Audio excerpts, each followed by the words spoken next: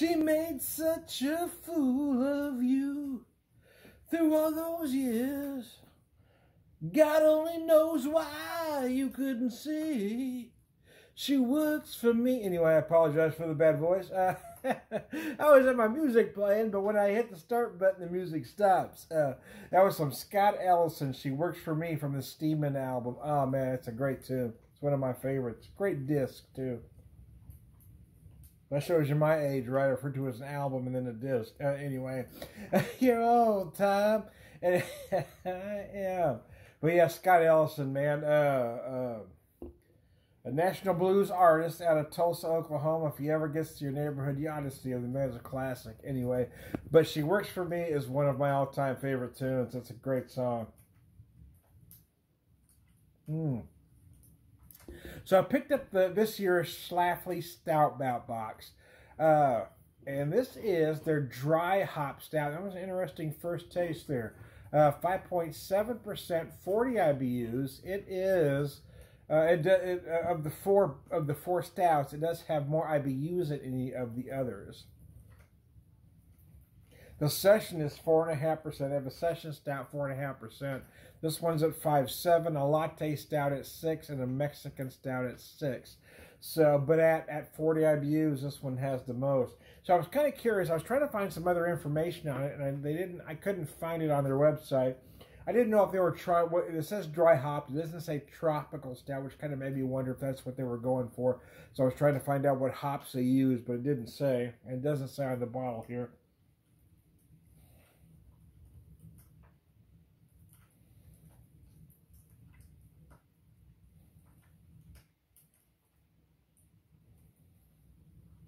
And going by the nose alone, if I had to take a shot in the dark, I'd have to guess that there's some Centennial involved, but I'm just guessing.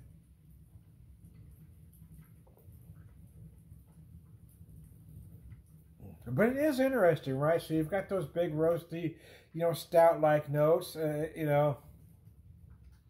then you've got those hops that kind of clean her up and linger at the end. It almost has an India dark feel about it,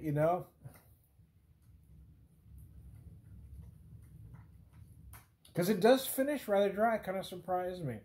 Even though it's a dry hop stout, it almost feels like it, if I went to a brewery and this was served to me as an India dark, I'm okay.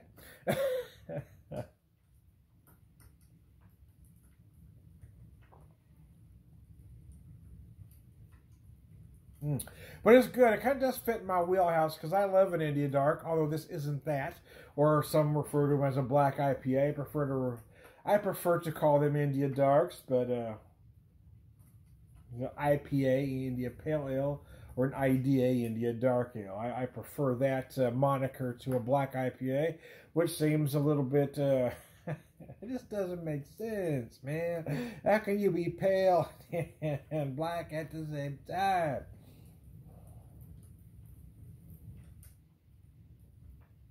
Brian Gumble, maybe? I don't know. Michael Jackson? I don't know.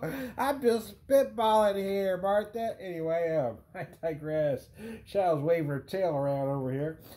Shadow, pick a spot. Anyway, I digress.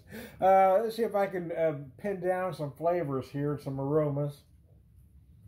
So you do feel those stout notes on the nose, those roasted malt notes. But it is a little muddled with the hops going on, to be honest with you. The nose is a little... And that may be because I've got it a little bit colder than it ought to be at the moment, to be honest with you.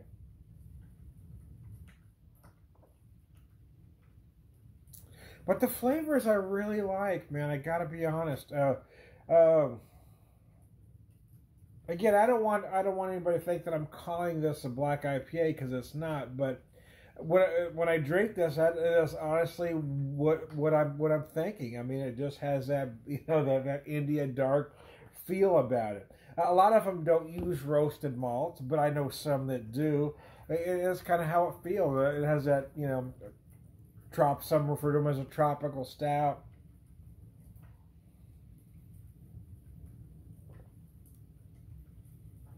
This one almost has an FES kind of feel to it. Yeah, it's good. Or, an American version of an FES, I should make that clear. Whatever. What's the name of this point with craft beer? Everything's so muddled at this point.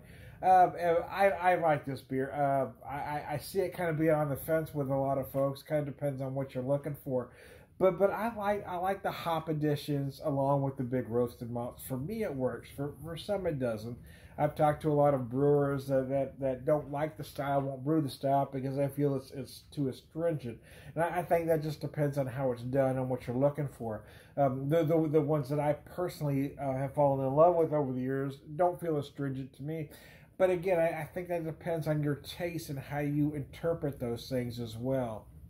I think some people are more sensitive to those tastes.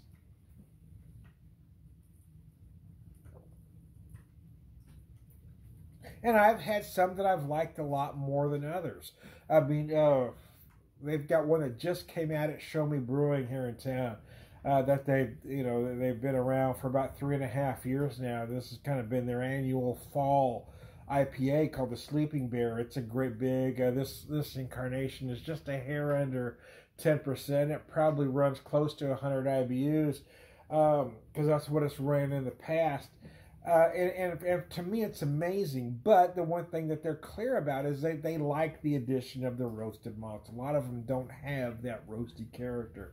And when I drank that a couple of days ago, my thoughts were it really drinks like a great big American interpretation of an FES. It just does.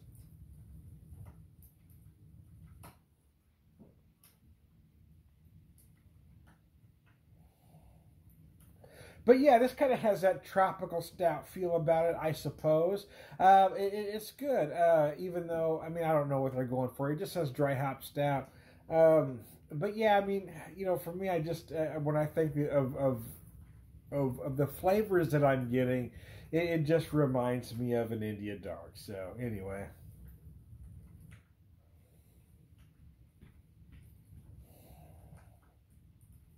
But it does kind of feel like an American interpretation of an FES.